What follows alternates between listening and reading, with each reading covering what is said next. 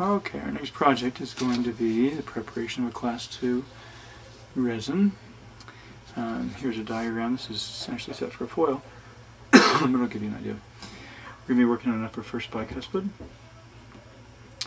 Traditional GV black preparation designs call for extension of 1/3 of the way of the cusp. That means if you were to measure the distance from the central groove to the tip of the cusp, it would be 1/3 of that distance.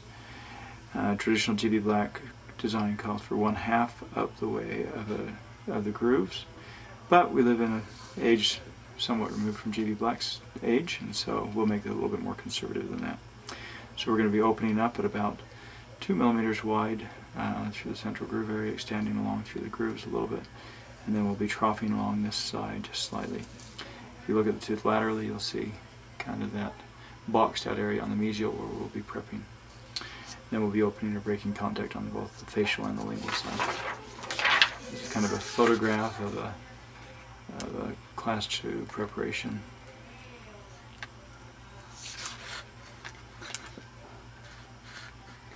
Traditional Class 2 preparation, more or less what we'll be cutting today. So cut out through the top with the troughing on the one side, and quite often these days we'll do more conservative preparations called trough preparations, where we just go down through the marginal ridge and open up the area of decay. But for today's exercise, we'll be doing something more along the line of this type of preparation, where we go through or follow the grooves and then go through the lateral borders. Okay, we're going to go ahead and prepare. I've drawn in pencil an outline of the preparation we'll be making. This is our high-speed drill. You can see the burr is about 1 millimeter in diameter. That'll help give us a little bit of a guide. And the burr is about 4 millimeters in depth, the total shank of the diamond. So, here we go. We're going to go right down the center. Let me turn the water off.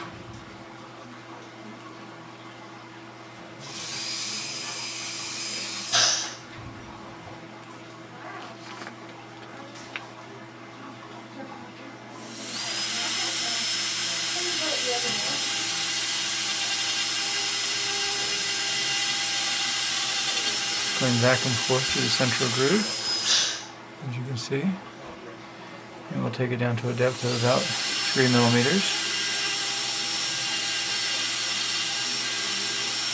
I'll extend up into those grooves slightly.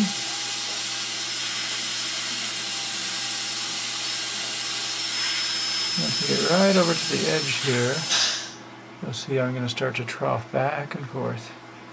We'll take that to about double the depth that we had through the central portion. I'll leave a little plate of tooth intact so that I don't bump the adjacent.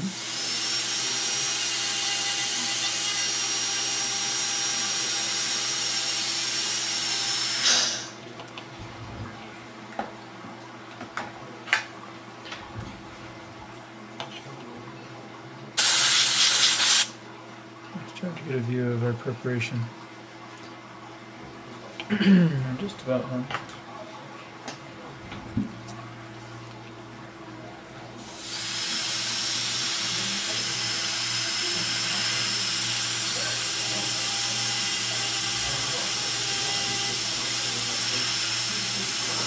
Once I've troughed down to about that level, I'm going to just come through and break contact. So I'll start to move a little bit distal and gently work my way through until I open the contact. Like that.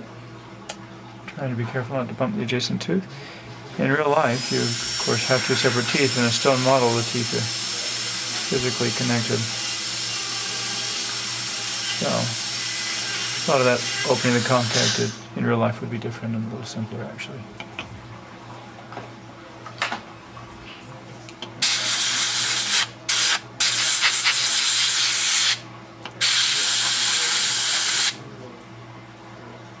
There's our preparation. I'm going to grab some hand instruments. Okay, we're going to see we're just going to take our hand instruments and clean up the interior here just a little bit. And we're going to open up our contact. I'm using a hollow back instrument.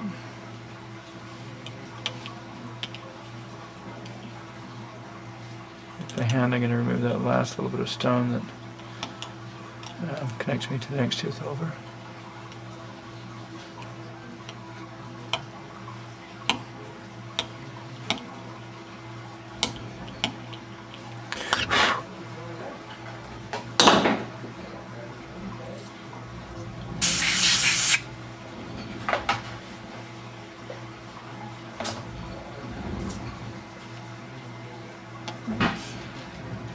Pretty close to what we want to accomplish before we restore. I'm going to get some restoration material and we're going to show you how to go about restoring it. Alright, in a normal, in a real mouth, of course, we'd be etching and bonding and going through all those steps. We'd also be placing a band between these teeth, but being a stone model, that's not really practical. So we're going to go ahead and restore.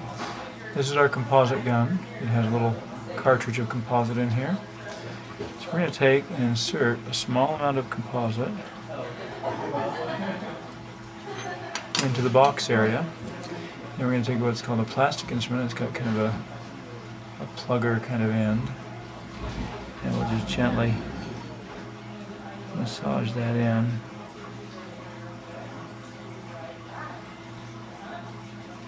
We usually like to keep that first layer of composite in the box no thicker than about 1 millimeter. So if I've got extra, I'll just take that out of there.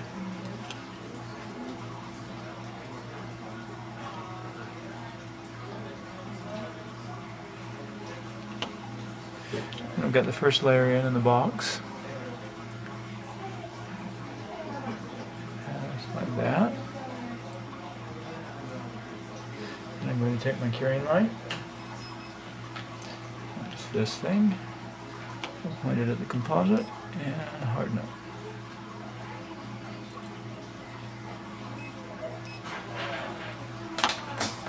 Now we're going to take our second layer of composite and fill in the remainder of the preparation.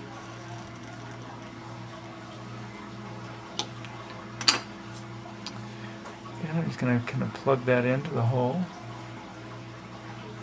I'm going to use the flat end of that instrument to begin shaping my marginal ridge and to begin forming my anatomy.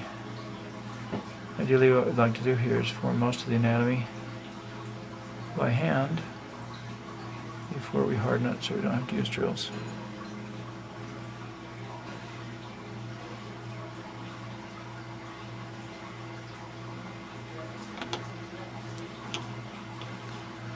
So you can see I'm using the flat end to kind of form that distal pit and the mesial pit, and using the flat end to kind of scoop around here and form my occlusal embrasure in the shape of my marginal ridge. And I've got what I want.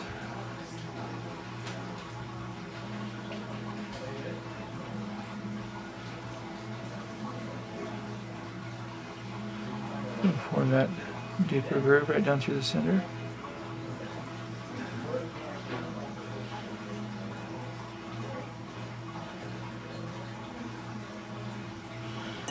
Kind of got what we want there.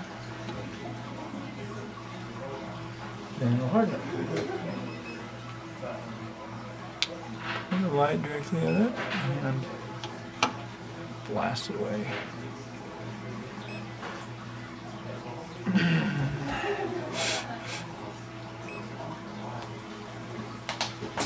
At this point in a live patient, we would adjust the occlusion, check the contact tension, and polish. But for the purposes of this exercise, we probably won't be doing that. We'll just call it quits right here. Unless you have significant flaws in your anatomy, in which case we'll